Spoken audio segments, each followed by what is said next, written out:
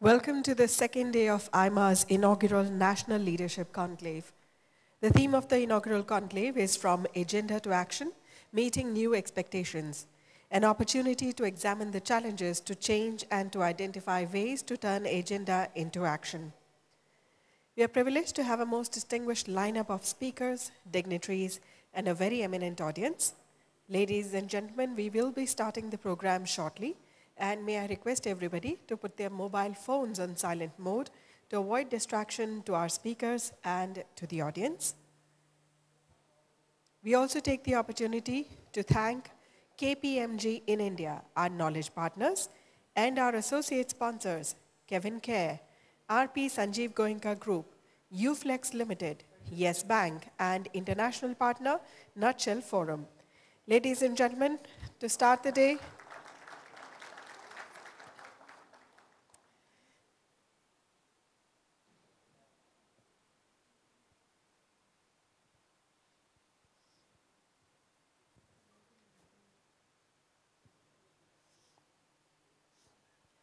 Ladies and gentlemen, we invite on stage the Honorable Minister, Mr. M. Venkaiah Naidu, Minister of Parliamentary Affairs, Urban Development, Housing and Urban Poverty Alleviation, Government of India,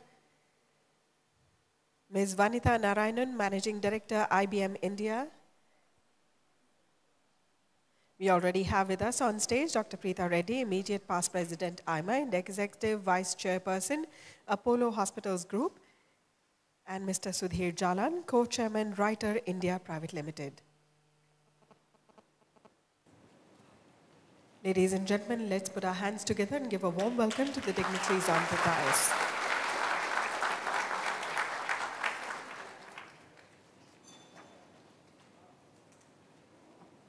To start the session, I now invite Ms. Preetha Reddy, Immediate Past President, AIMA, and Executive Vice Chairperson, Apollo Hospitals Group, to give her welcome address.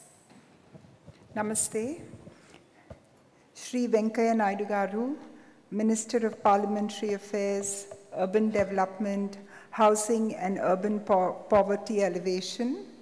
Ms. Vanitha Narayanan, Managing Director, IBM India.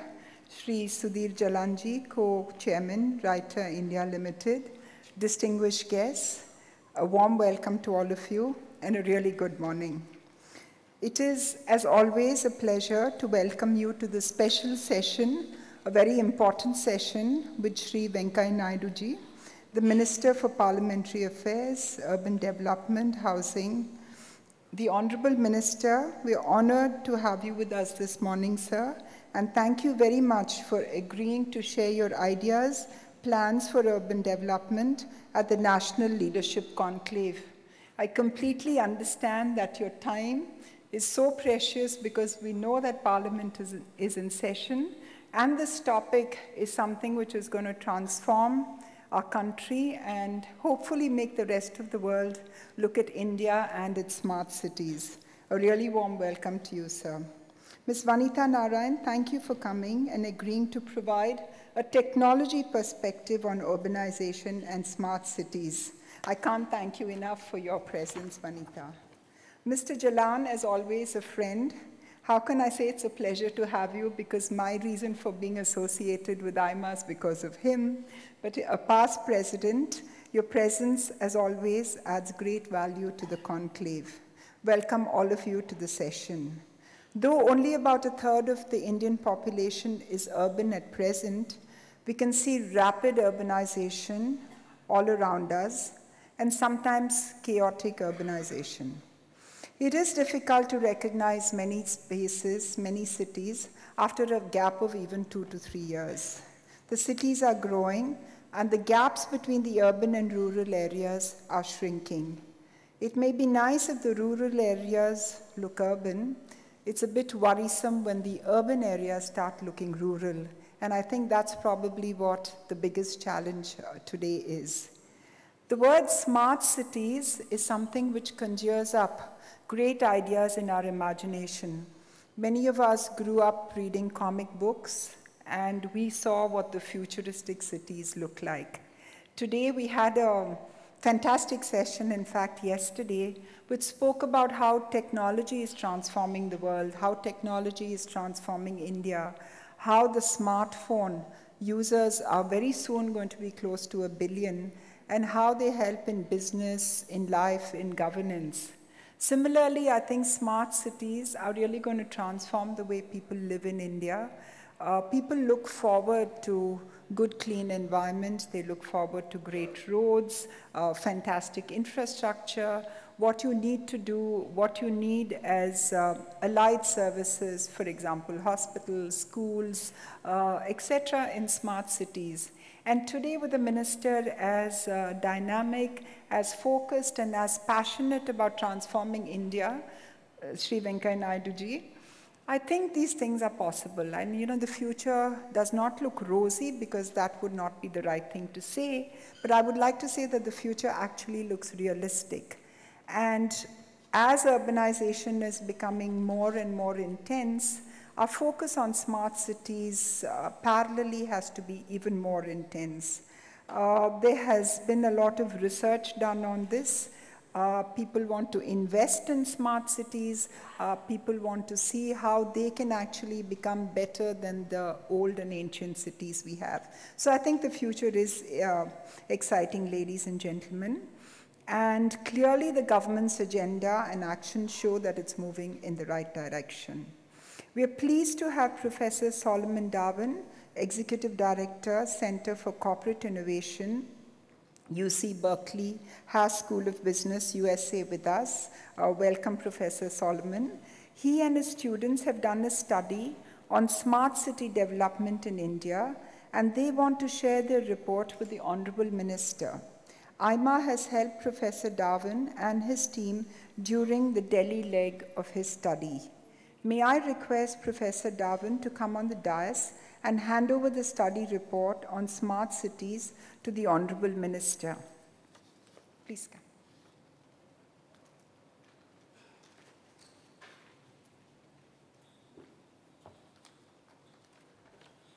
Thank you, Dr. Preetha Reddy. Dear Honorable Minister, we at University of California, Berkeley, were inspired by the Honorable Prime Minister Modi with his vision for smart cities. With the approval of the deans of the Haas School of Business and the School of Engineering, last year I have developed a course in building smart cities with open innovation. This included a visit by our students to the Gift City in Gujarat and to engage with various infrastructure builders, policymakers, and academics in India.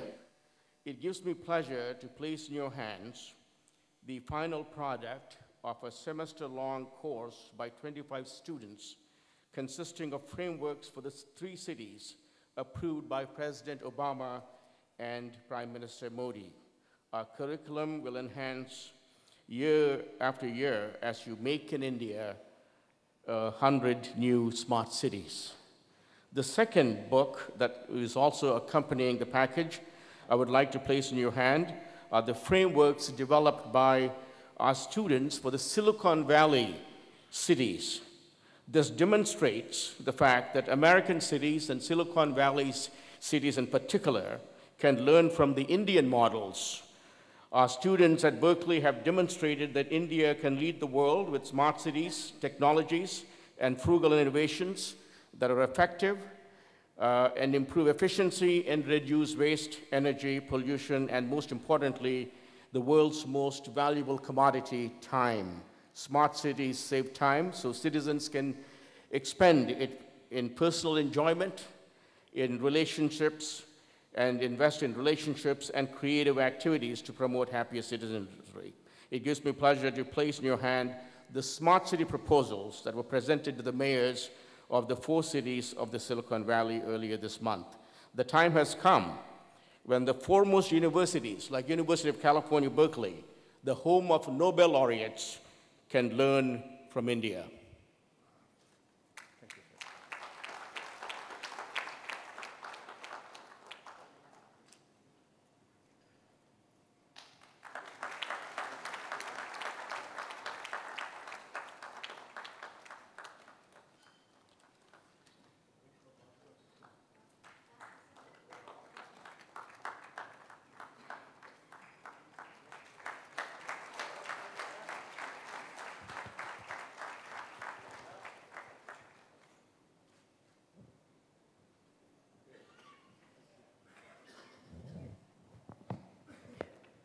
Thank you, Professor Darwin, and I'm sure it's really an excellent report.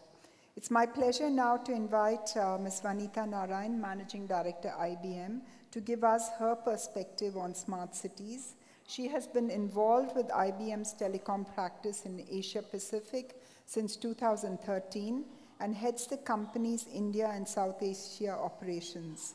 A member of the Growth and Transformation team at IBM, she leads many development and diversity initiatives. Please join us on the dial.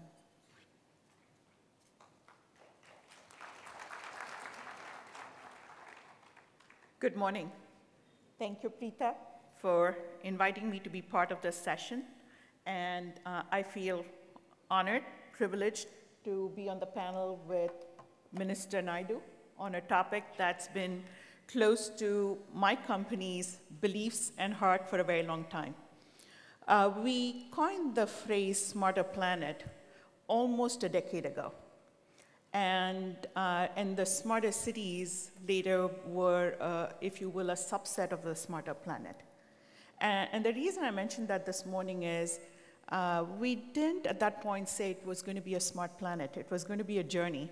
It was going to be a continuous journey because a big part of a smarter planet or a smarter city is about a sustainable model. A sustainable model that is ecological, that is financial, that is based on physical resources that can rejuvenate, and also the human model. So today I'm going to step back because we had this session at AmCham, the American Chamber of Commerce, a couple of days ago, and I asked the audience if anyone could raise their hand who have not been in a smarter city or smart city forum in the last year. And I'll ask you the same. Okay. So we've talked about it a lot. We've heard about it a lot. And I think the need for having, if you will, smart or smarter infrastructure is a given. So today I want to take a slightly different perspective. Preetha talked about the vision of the futuristic city. That's what someone immediately conjures when we hear the phrase smart city. But I want to step back a little bit. When we look at what really makes a sustainable model, a country, an economy, a community, it's a combination of physical infrastructure, social infrastructure, financial infrastructure, coming together with a very strong underpinning of governance and a strategic blueprint. And when you look at the different, when you look at the different elements, the topic of this particular panel is, can Indian cities become global centers of excellence? The answer is yes. The answer is a resounding yes, not because we hope, not because we will it, but because there is scale at need at scale, extraordinary need, and at a very high scale, with some natural resources which are also at scale. So it's now about putting together a framework, a structure, and a model that allows us to make these actually satisfy our demand and at the same time produce capabilities that are not just relevant for India, but for the globe as well. We know this as a company from our experience in India with the telecom industry. We scaled here faster than any of us or our clients could have expected. There was growth and scaling of proportions where we were continuously wrong about the pace of growth.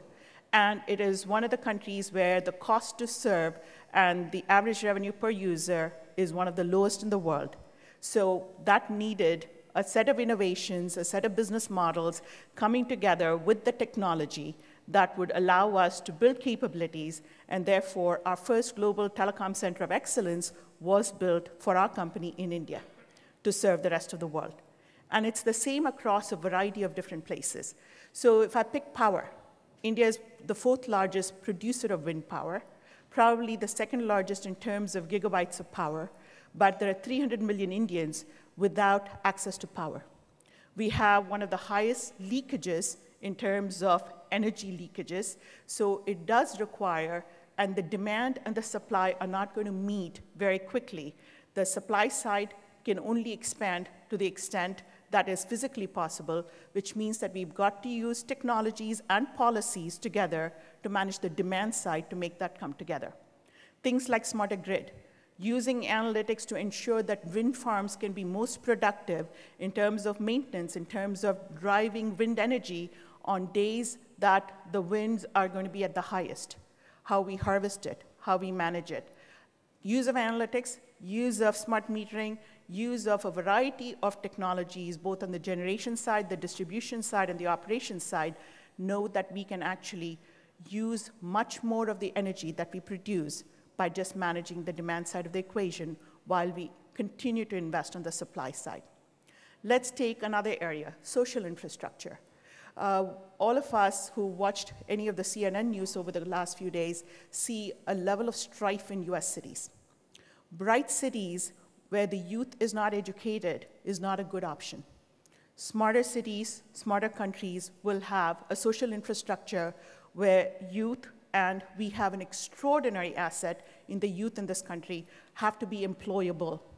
And when you look at the demand side and the supply side on education, and this is an area which is very, very close to my industry, because for my industry, education and skills are extraordinarily important to continue to drive the value. We will need, as a country, to educate over 300 million students. If you look at vocational areas over the next decade, 700 million. And we will need at least 1,000 universities and 40,000 colleges over the next decade to meet that need. Is that physically possible? Not really. Which means technology, again, becomes an underpinning for us to look at massive online courses, uses of capabilities like platforms like Watson that we have, which can actually supplement qualified teachers, where content can come and be disseminated in a manner that's fair, whether you're in rural India or urban India or semi-urban India. Now, the platforms exist, the technology exists, and this is where I think I look to the minister and other parts of the government where we build a digital platform, because digital India is central to a smarter India and living in a smart era. If you have a national registry of students and content that can be built, a level of certification that is brought about so that employees and employers alike know what the quality of and the capability of the students are, and a little more flexibility in the model of education, I think this is, again, an area of private-public partnership that can extend skills in ways, innovative ways, and deliver in ways, and nowhere else in the world, I think we have the possibility of the demand side as well as the capability of the supply side, because then we don't have borders, and you can have professors sitting at the Berkeley School and business school, Haas School, delivering content to students here. Some of that still happens, but not at scale. So the combination of technology with policies and platforms and some level of structure allows us to address the social infrastructure side. Because of the paucity of time, I won't go into health. I know this would have been an area close to Preetha's heart and something that probably was addressed yesterday.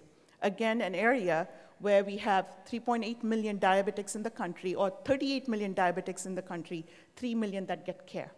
So when you look at healthcare, another initiative with the Berkeley School, with the Apollo Hospitals and IBM working together on Watson to find ways of providing, rendering healthcare with the use of technology in ways that cannot be delivered in the traditional model. This becomes a model for us, not just for India, and India itself is a tremendous opportunity, but for us to actually solve many other parts of the world, problems and need in many other parts of the world.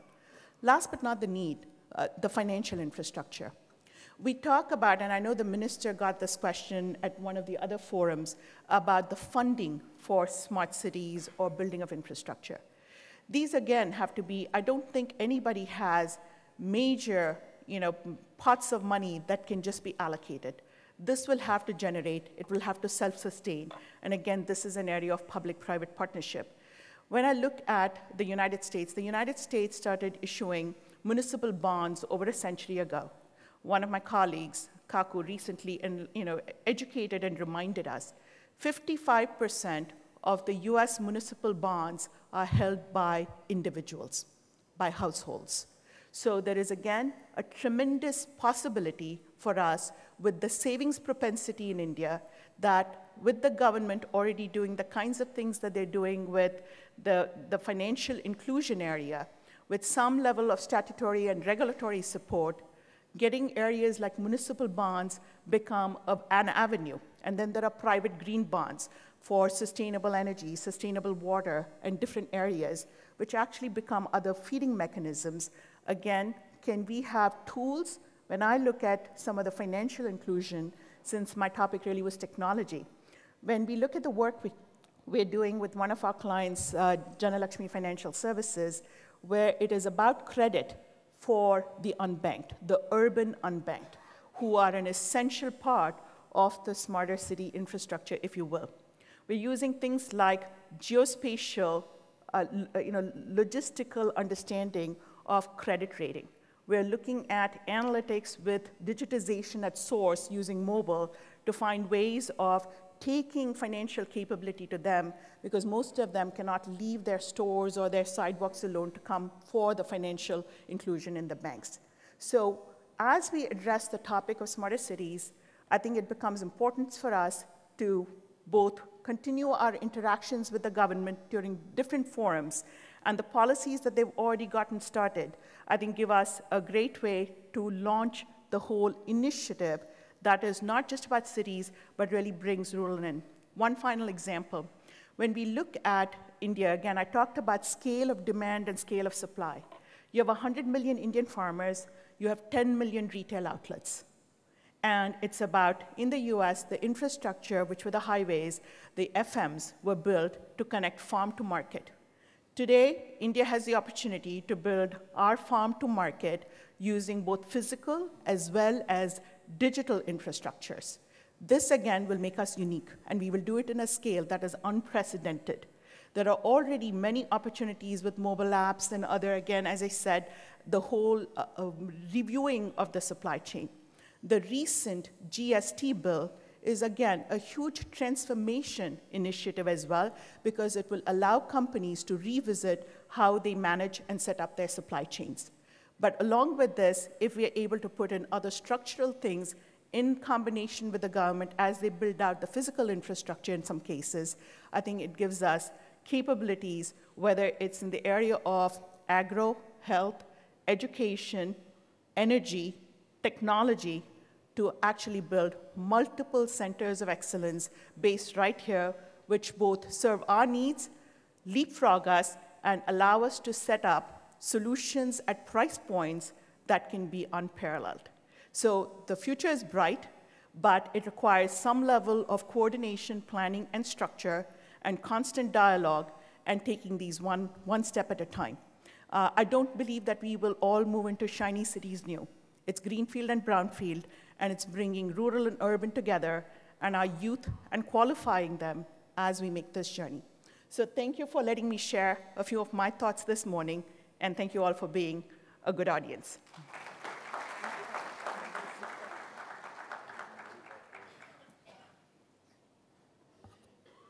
One great point Vanitha made. Can we have physical, social, and financial infrastructure? Can Indian cities become global centers of excellence? And she ended by saying that the future looks bright. What more can we ask for this morning?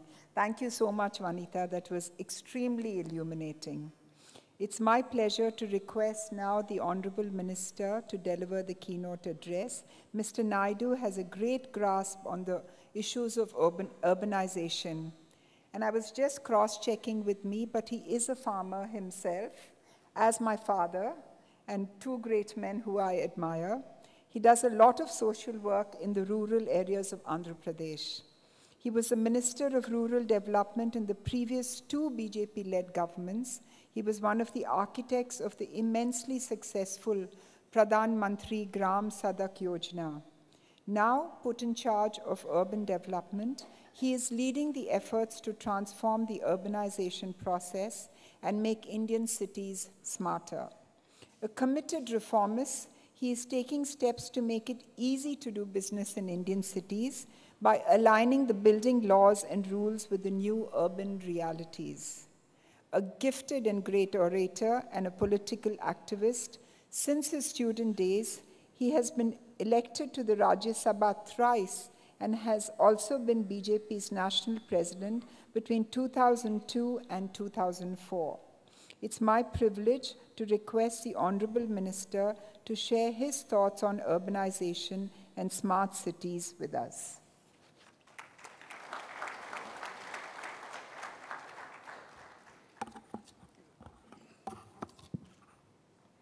Thank you, Preetha ji, for a nice introduction. Sri Sudhir Jalan ji, Srimati Vanitha Narayanan ji, brothers and sisters. Yes, as Preetha ji said, I am a farmer and I feel proud of my background. Gandhiji, after independence, he gave two advices. One, of course, I don't elaborate, it's political. He said disband Congress. Congress at that time was not a political party. It was a platform of all people who are fighting for independence with common cause. So he said independence is achieved, disband it. They did not do it, that's a different matter. The second advice he gave is back to villages. But our great leaders, they have shown their back to villages, moved towards towns. Now urbanization is a reality, you can't reverse it. Even I have migrated from rural development to urban development. It's destiny. my heart even today is in village, but my body is in town. What can we do? That's the situation today. Because the agriculture is not remunerative. So people are leaving agriculture.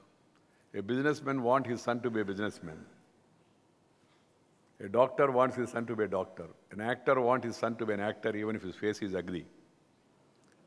A teacher wants his son to be a teacher. Yeah. But a tractor running farmer do not want his son to be a farmer. The reason is because the agriculture is becoming unremunerative, vagaries of monsoon, market conditions, policies, fluctuating policies, lack of focus, attention from all the important players in the country. So people are migrating. One of the reasons I could understand is there are 5 E's: education, entertainment, employment, economic opportunities, and enhanced medical facilities. These are the 5 things that are forcing the people to leave the village and come to towns. All these 5 are mostly concentrated in urban areas because of our faulty planning in the initial days. Now you can't change it. And who are the people who are living in urban areas? They are also rural people who have come here and will be coming here. They are not coming from heaven. So we have to make urban life more comfortable, livable. The least we can do is livable, and make it more comfortable and useful for the people who are migrating to urban areas.